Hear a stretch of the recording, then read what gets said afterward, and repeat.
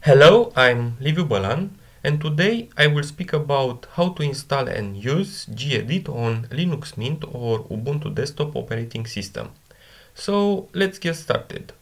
First, as you can see here, I'm having LibreOffice opened with a text file on it.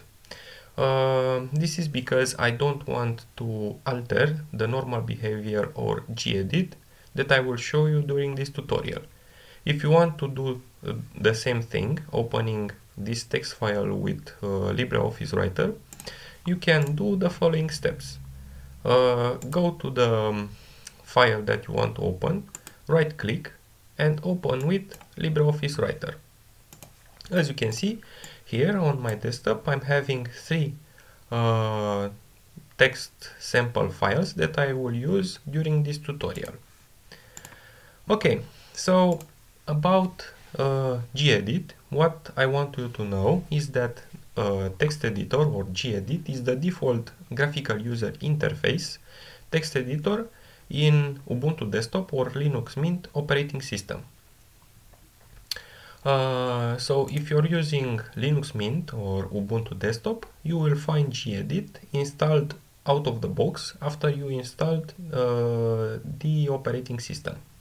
If you don't have Gedit installed on your operating system, for example, if you're using another Linux distribution, you can install Gedit by using sudo apt-get install Gedit. As you can see here, I'm having a terminal opened on my local operating system, and if I type sudo apt-get install Gedit, you will see that no package is installed because it comes by default after installing the operating system. Now, in order to open Gedit, you have several options. First option is to press the Start menu, then go to Accessories, and from here select Text Editor. Another option is to press the Start menu if you're using Linux Mint, and here type Gedit and select Text Editor icon. Also, if you're using Linux Mint or Ubuntu Desktop, you can press Alt F2 and here type Gedit.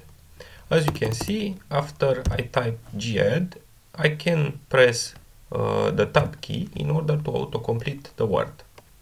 Press enter, and this is Gedit. Now, if I have a text file that I want to open with Gedit, I can do it from the command line.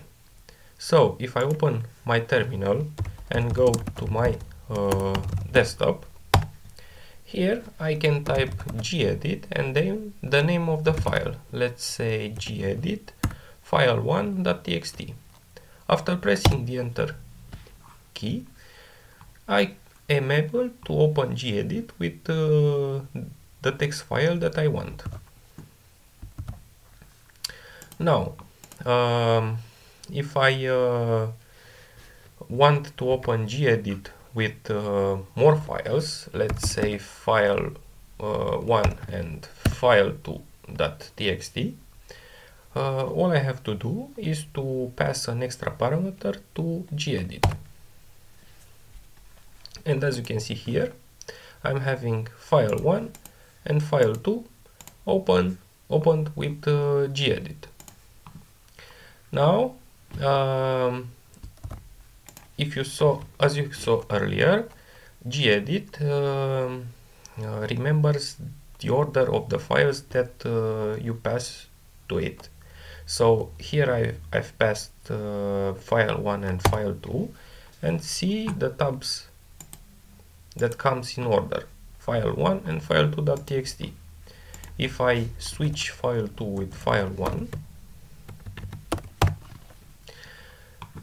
Gedit is not making any order for you, so the order of the arguments passed to Gedit will be used for the tabs file, so file2 and file1, because this is the order that I've put it here. Now, if I have gedit here and open another tab and type gedit file3, for example, file3.txt, sorry, as you can see here, gedit is not opening another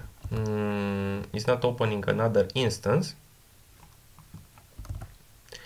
because I've already have an instance of gedit. You saw earlier here that file3 doesn't exist because I don't have the .txt extension. So gedit tries to create a new file inside of my desktop directory. Okay, if I'm trying here to open an already opened file2.txt, which is the first one. Now, if I press enter, you see that is not created another instance of gedit, but instead the current tab became the file that I've used as an argument. Okay, now if I close gedit here, another option to use gedit is to use with a specific line number. So if I go to file 1, for example, and here if I'm duplicating the content,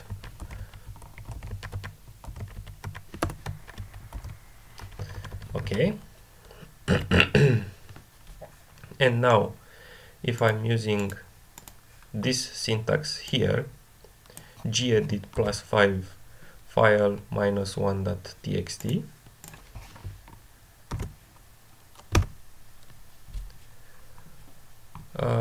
sorry, this I have an instance of gedit already opened. Now, as you can see, line 1, 2, 3, 4, 5, gedit is opened with the file 1.txt, and the current cursor of gedit is put on the fifth line, 1, 2, 3, 4, 5. So the parameter here plus n is 1 indexed, not 0 index as you expected if you are a programmer. Here I have two useful links if you want to learn more about gedit. So this is how you install and use gedit on Linux Mint or Ubuntu Desktop operating system. If you want to learn more about gedit, about web technologies, you can check out my tutorials on YouTube, and also visit my website liviubalan.com.